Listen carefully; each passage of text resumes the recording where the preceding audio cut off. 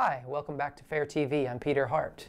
With Glenn Greenwald's new book out, Edward Snowden is back in the news. Here's ABC This Week anchor Martha Raddatz. And a year later, Snowden still sparks a raging debate. Well, evidently she didn't mean on her own show, though.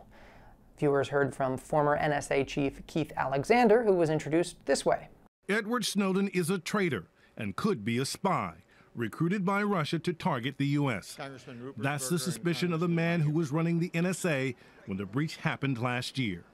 Alexander claimed Snowden did great harm to U.S. national security. Losing capabilities to track terrorists. This is a huge impact. Okay, so maybe there's another guest who is going to provide some sort of debate. Nope. The other guest was former National Security aide Richard Clarke. You heard what General Alexander said. Do you think that Edward Snowden damaged national security? I know he did. And so we no longer have the heads up that an attack is coming on our embassy and fill in the blank because of what he did.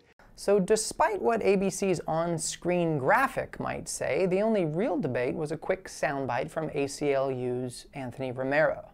Nearly a year later, the coverage of the NSA surveillance scandal still suffers from an over-reliance on the agency's most ardent defenders. How long does it take the New York Times to issue a correction? Sometimes a lot longer than it should. On May 1st, the Times' Jody Rudorin wrote a piece about a viral video shot in the West Bank that shows an Israeli soldier arguing with Palestinian teenagers and then raising his gun at them. The video sparked outrage, but one sentence in the Times account seemed to justify the soldier's actions. It also turned out that one of the teenagers in Hebron had brass knuckles. But activist Patrick Connors reported for Mondoweiss that this was not the case. It's certainly not evident in the video that was the subject of the story. The group that shot it, Youth Against Settlements, claimed that no one had weapons. What were being called brass knuckles were actually prayer beads. What's more, the Times had actually interviewed a member of that group who told them that there were no such weapons. But that didn't make it into the newspaper. After many people emailed the Times about this inaccuracy, the offending sentence was changed to this. There were also widespread reports that one of the teenagers in Hebron had brass knuckles. Now, technically, that's true. It's also totally misleading. About a week later, the paper did finally publish a correction, noting that it had overstated what is known about one of the Palestinian teenagers pictured in the video. That correction still leaves a lot to be desired, but it's a pretty safe bet that without the activists pressing the Times, it wouldn't exist at all. Finally, there are a number of ways a journalist might respond to an interview subject who's making outlandish statements. We got a lesson in one way to do it, or not do it, from ABC's Jonathan Karl, who sat down with Republican star Senator Marco Rubio. Now, to his credit, Karl asked Rubio about climate change.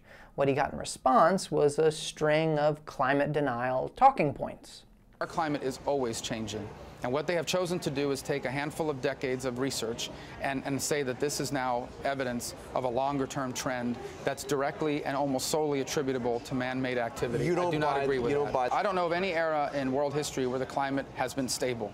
Climate is always evolving, and natural disasters have always existed. I do not believe that human activity is causing these dramatic changes to our climate the way these scientists are portraying it. Now, there's a lot you might say about what Rubio had just said, but Karl closed the segment with this.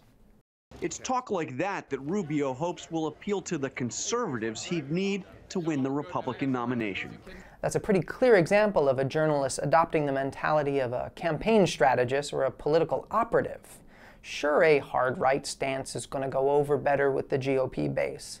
But a reporter whose first loyalty is to the truth would find it more important to acknowledge that Rubio is dramatically and dangerously at odds with science, rather than musing on his political fortunes.